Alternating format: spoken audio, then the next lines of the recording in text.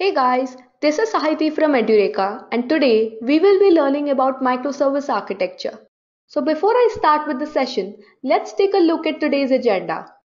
Initially, we will start talking about the previous system, that was the monolithic architecture, followed by its challenges. Then we'll jump on to the functionalities of microservices and the best practices to design them.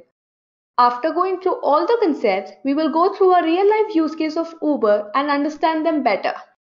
So let's get started with the session. What do you think monolithic architecture was? Well, I could say that it was like a big container where all the software components of an application were tightly packed together. Have you got any idea how the applications on this framework worked, how they looked like, how they performed, how they communicated with each other, and so on?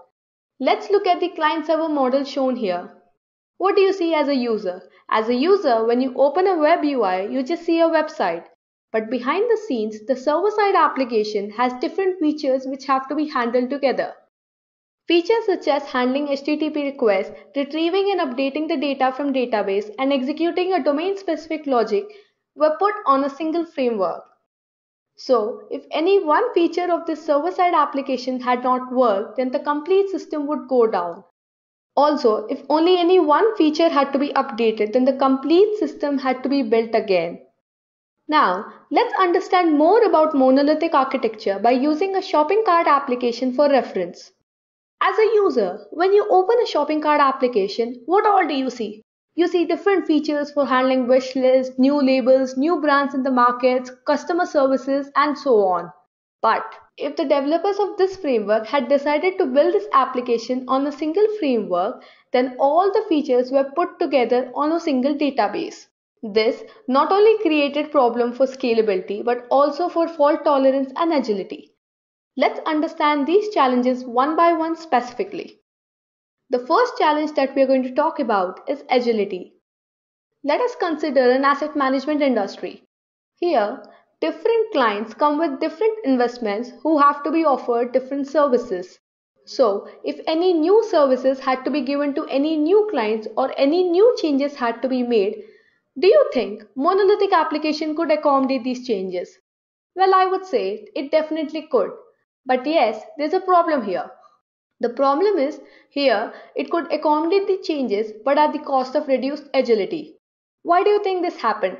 This happened because even if a small component in an application had to be changed, the entire application had to be repackaged together. Let's look at the second challenge. Consider yourself as a developer now. So, if you had built any application, you would obviously want it to scale as per the future trends. But if you had built this application on a monolithic architecture, how do you think you could keep up with the scalability? Well, let's take an example. Our shopping cart application is built on a monolithic framework. Now, consider 3 customers come onto the application. Just to accommodate these 3 new customers, 3 instances of the same application have to be created. Also, apart from the 3 new instances of the application, resources also get wasted for the services which need not have to be scaled. Let us now look into the third challenge, which is fault tolerance. Consider your shopping cart application for reference. Suppose even if one feature of the application doesn't work, then the entire system goes down.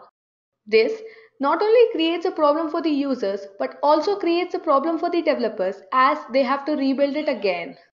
So, to avoid these challenges, developers of these applications decided to shift from monolithic architecture to microservices. Now, many questions may come onto your mind, such as what were the advantages of new architecture, how could the developers benefit from the new architecture, what were the new challenges that were faced with this architecture, and so on. Let's discuss each of them one by one. Let's start with what were microservices. Microservices are basically an architecture wherein a monolithic application is decomposed into small and micro applications which were packaged and deployed independently. Consider your shopping cart application for reference again. Imagine now that developers of this application have shifted its framework from a monolithic to a microservice architecture. So this is how the architecture looks like now. Even now, as a user, when you open a shopping cart application, you just see features put on together on a single website. Now, there are separate teams handling different features. That means there's a team of developers handling deal of the day, a team of developers handling new labels, a team of developers handling customer services, and so on. All teams now write codes for their features only, making it easy to deploy individual features again and again whenever it is required. How do you think these individual separate deployable units communicate with each other? Well, these separate individual deployable units communicate with each other through a well-defined interface of REST or message bus. By now, you must have understood what were the functionalities of microservices and how they communicated with each other. Let's learn more about microservices by looking at different components of its architecture. Well, the architecture starts with different clients from different devices trying to perform different management capabilities such as build, search, notification, and so on. Then, each and every functionality is segregated into separate microservices handling their own data. For example, microservice A could take care of search operation, microservice B could take care of build operation, microservice C could take care of notification feature, and so on. All these individual microservices had their own load balancing and execution environments to perform different functionalities and capture their own data. These individual microservices then communicated within themselves through the REST or message bus to perform different operational capabilities such as automation and monitoring. Also, the requests of clients were passed on to the internal architecture through an API gateway. Let's summarize the difference between both the architectures before moving forward to the features of microservices and the use case. So, in short, Monolithic Architecture had a single framework for all the features on a single database, whereas Microservice Architecture had different microservices for each and every feature handling their own database. Now, what features made the developers shift from a monolithic architecture to microservices? Let's have a look at them. The applications built using microservice architecture were easily built, altered, and scaled. They focused on a single capability. All the components could be easily replaced. The teams worked independently. They allowed frequent releases of the software. Applications were treated as products. There were no standardized patterns. And most importantly, all the features were quickly developed. Let's look into more of microservices and their implementation by using a real-life use case of Uber. What do you know about Uber? Well, Uber Technologies is a global taxi technology company headquartered in San Francisco, United States, operating in 633 cities worldwide.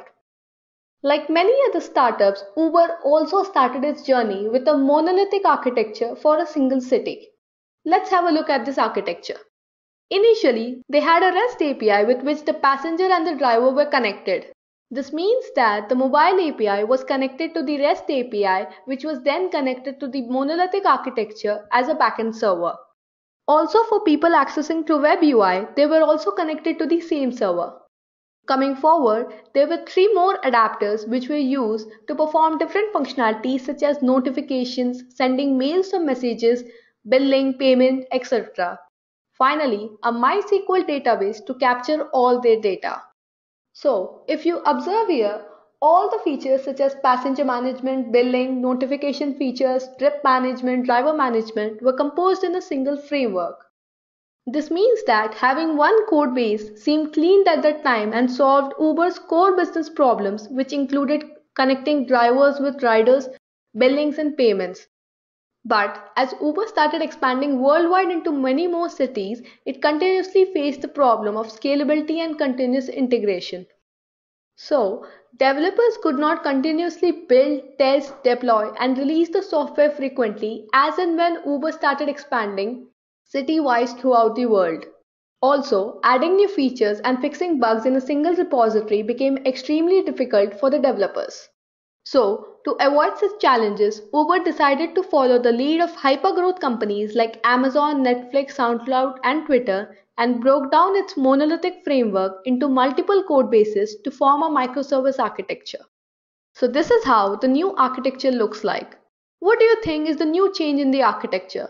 Well, we could clearly see the introduction of API gateway which connected all the drivers with the passengers. Also, from the API gateway, all the internal points were connected such as passenger management, trip management, driver management, and so on. So basically, anybody who connects to the API gateway gets automatically connected to all the microservices. Another change that we observe in this architecture is the introduction of individual separate deployable units. Here, this means that we can deploy this unit or any other unit without disturbing the others. Let me explain you this point with an example. Consider yourself as one of the developers of Uber. So now, if you want to change anything in the billing microservices, then you just have to deploy only billing microservices and do not have to disturb the others. Also, this kind of architecture helped Uber to scale its services individually. Let me explain you with an example. As we all know, the number of people searching for cabs are comparatively more than the number of people actually booking a cab and making payments. So, the number of processes working on the passenger management microservice are more than the number of processes working on the payments. Also, it was observed that even if any one feature was down, no other microservice would get affected. Therefore, developers of Uber need not build their applications again and again even if one microservice goes down. Now that you've seen a real-life use case of Uber, can you think of any best practices to design microservices? Well, let's have a look at them. Initially, separate the data store for each microservice. Then, keep the code at similar level of maturity. Now, after this, separately build each microservice according to its respective features and then deploy into containers. Lastly, treat the servers as stateless for communication. Now, let me just give you a quick summary of what all we discussed. We started with the understanding of what was monolithic architecture and its challenges. Then we went through the microservice architecture and understood the differences between both the architectures. After understanding the architectures, we focused on the features of microservices and discussed the best practices to design them. Then, we compared Uber's previous framework to the present one and understood what made them change their architecture. Thank you for watching this video and have a great day.